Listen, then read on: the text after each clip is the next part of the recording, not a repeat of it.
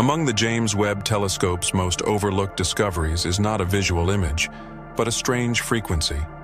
While measuring the background noise of the universe, Webb's instruments detected a faint rhythmic oscillation, one that does not match any known cosmic phenomenon. It's not a pulsar, it's not gravitational waves, it's not cosmic microwave background distortion.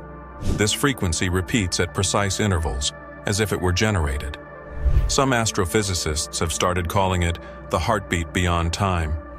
Others are more cautious, suggesting it might be a signature of exotic matter, something that could exist only outside the boundaries of our universe.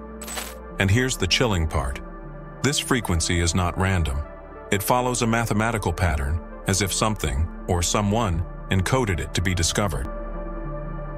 One of the telescope's unexpected findings is a huge imbalance between what we see and what we feel. Galaxies located at the farthest distances appear to have enough gravity to bend light, distort space, and even affect surrounding structures. Yet no visible matter is present. This isn't just dark matter, it's something else. Some researchers now believe Webb is detecting massive gravitational anomalies that don't correlate with any known source. These phantom mass fields act like cosmic fingerprints, pressing down on space-time from a place we cannot see. But where are they coming from? Some theorists are beginning to suggest the unthinkable.